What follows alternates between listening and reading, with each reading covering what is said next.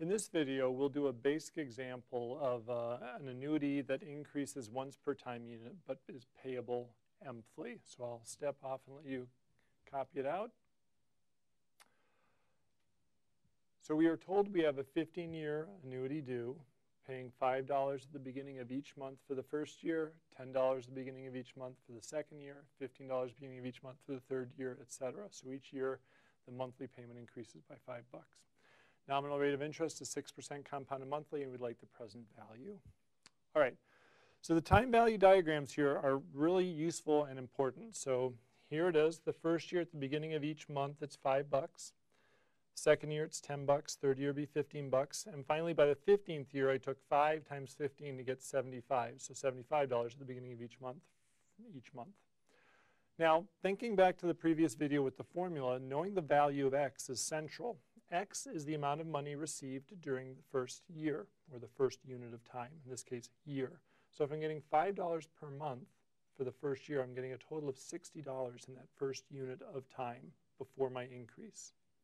So I'm getting $60 during the first year, twice 60 during the second year, and up through 15 times 60 during the final 15th year. Okay? So I've got all the information I think I need from the time value diagram, and I'm just going to remind myself of the formula. I'm after the present value of an increasing annuity due with a payment of X. It's being received, payments are being received 12 times a year. I have 15 years and an unknown interest rate, and here's the formula I'm eventually going to use. So looking at the formula, it's clear that I need to know the value of X. I need to know the annual effective interest rate and the nominal discount rate compounded monthly. All right?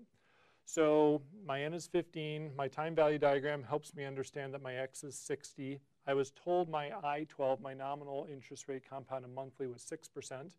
So I first calculate I over here using my standard 1 year of annual effective interest is the same as 12 months of monthly effective interest. Plug in my monthly stuff, and I get an annual effective interest rate of 6.168%. So I can also calculate my V value quite quickly. I also need my nominal discount rate compounded monthly. So if I discount for 1 month followed by interest for 1 month, I should get back to where I started. So there's my conversion formula. I know my I-12 over 12 is 0.005, and solving, I get my nominal discount rate of 5.97%. So I have all the ingredients I need to calculate via the formula.